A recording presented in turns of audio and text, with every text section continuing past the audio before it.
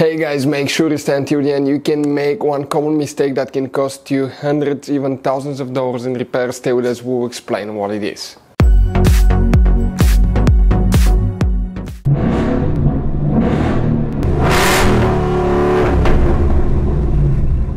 Hey guys, welcome back to Free Car Repair. Thank you guys for watching and subscribing to the channel. Today will be super helpful video to any of you having a Toyota Corolla, that generation that you see right here from year 2013 to year 2019.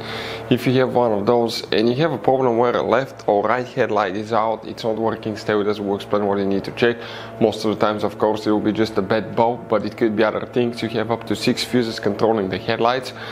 Relay, we'll explain where you can find them, where you can buy cheap parts and tools, that way you do not waste money and time, why it's always a good idea to test fuses and relays. All that, guys, will be covered absolutely free for your convenience. Make sure to stay until the end. So before we start, let me tell you a little bit about us, guys. Every single car we get here at the garage, we try to make at least 200 to 300 free repair videos. We take them completely apart. We show you how to do engine work, transmission, mechanical, body work, anything you can think of practically. On this channel specifically, we'll be making at least 150 to 200 videos about that Toyota Corolla, that generation, guys. If you have one of those, we'll be making a video for every single fuse, every single relay. Let's say you're in the middle of nowhere, your car does not want to start, you find out that the fuel pump is bad, you're not getting fuel, you can just search for fuel pump relay, fuel pump fuse really quickly, watch the video, spend a minute or two, replace it, you're back on the road, because the writings on the fuse boxes are very vague and most people will not even know what they mean. So we'll be making videos about every possible fuse and relay in that Toyota Corolla. So let's start on it now. So if a left or right headlight is out, we'll demonstrate what you need to check on that generation Toyota Corolla right here. First, guys, it could be just a bad bulb. Always check the bulbs. That's not very complicated, but when you install a new bulb, never touch it with your fingers, because the oil from your fingers will make the new bulb burn really fast. If the bulb is good, guys, okay, what you need to do, let's go ahead and open the hood. We need to check some fuses. Here we have a fuse box facing the engine on the right side. Open that cover, and that is the fuse box layout that looks like this one. Before we continue, let's explain quickly why it's always a good idea to test fuses and relays.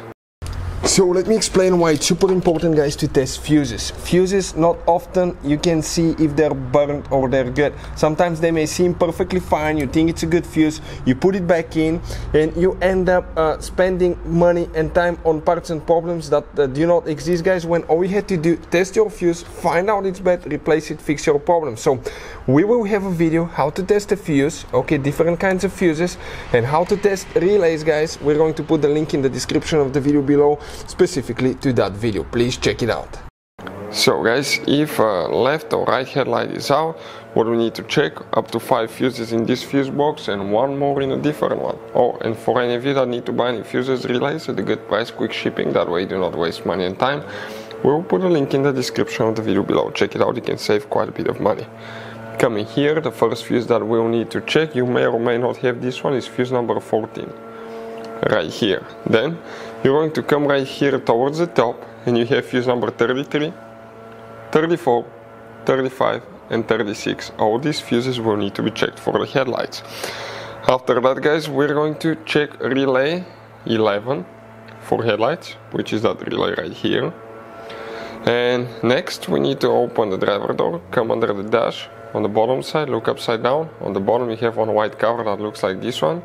Pull it out, underneath you have a fuse box layout that looks like that one. Here we need to check another fuse, starting this way you count 17, 18, 19, 20, 21. Fuse number 21 will need to be checked. Other things, guys, that can cause the headlight easily not to work. When you install the bulb, make sure you install it correctly, in the correct position, and you have the correct size bulb. We see people often will see that the bulb looks like theirs and they'll buy it, but sometimes they might differ. Always check the part number.